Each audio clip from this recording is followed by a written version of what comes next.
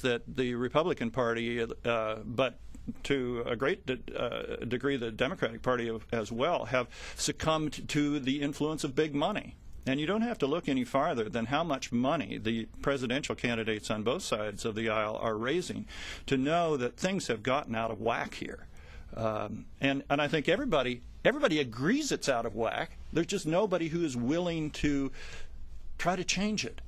And that's why I think so many Americans think a third party is necessary, because the Democrats and the Republicans are locked into big money, to the lobby interests,